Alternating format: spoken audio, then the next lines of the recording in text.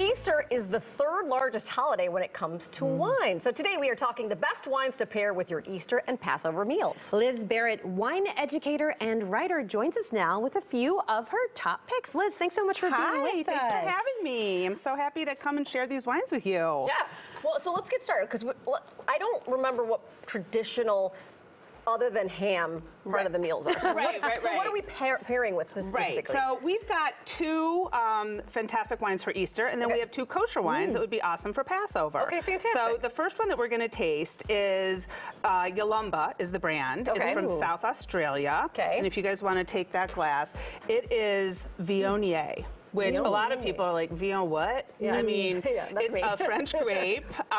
It's very, that wine is like, just like a fruit basket in a glass to me. Yeah, And it's just like so sunshiny and springy. Yeah. I would put that with roast chicken. I would put that with ham. Okay. I think something salty would go really well with it. And if you're going like, you know, rogue, I think that wine would also be great with Thai food.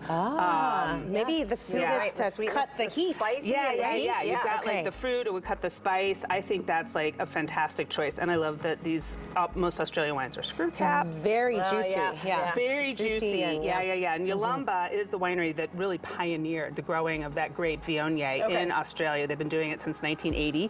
And I think you can find that wine at Binny's. And it's like $14. Great. It's super, what I call afford-delicious. Okay, and then a red.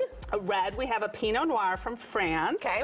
It's in the Languedoc region. The brand is called Fat Bastard. I remember when they first came out. I remember when they first launched this. It's a great name, and the name comes from one of the winery's co-founders. When they were tasting through the different blends, he tasted this one, and he's like, that is a fat bastard, because it's very like sort of full-bodied and plush, and you know, it's a Pinot Noir, which tends to be lighter-bodied, but that would be amazing also with any kind of pork, roast pork, ham, sausage, anything like that. It kind of coats the inside of your mouth a bit. Yeah. It's got amazing texture to it, and that also $14, and you can find that at Happy Foods and Hops and Spirits up in Rogers Park. Oh, fantastic. Yeah, exactly. Okay, these two are very cool wines. These are very cool wines, exactly. They're kosher wines. And just the thing to be kosher is that all the ingredients have to be kosher, which means blessed or overseen by a rabbi. Right. And they have to be made by observant Jewish people who observe the Sabbath. So this white, you can get this at Glun's, House of Glun's down in Old Town. It's $19, and